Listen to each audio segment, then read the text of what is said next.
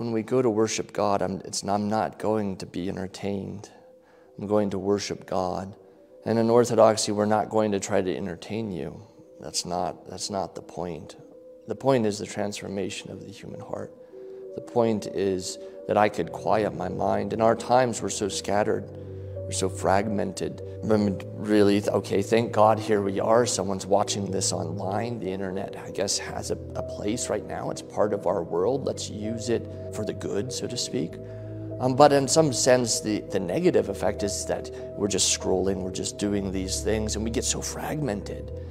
And that ability to collect ourselves as modern man is all the more difficult. But Orthodox worship calls us to collect myself. And all of a sudden, when I'm quieting my heart, when I'm trying to quiet my heart, myself, and bring myself back together, all of a sudden I notice all of the thoughts, all of the, the swirling of my own being. And then a lot of people flee. I don't want to do that. So I'm seeking constant entertainment. Whereas Orthodoxy is asking us, no, shh, quiet. Because unless you're quiet, you're going to miss that still small voice of the Lord speaking, right?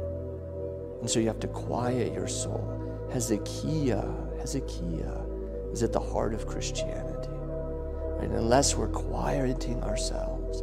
And in the Divine Liturgy, we're singing a lot of hymns, all based on Scripture, right? We're interceding for the whole world, but really at the heart of all of those hymns and all that motion is that Hezekiah.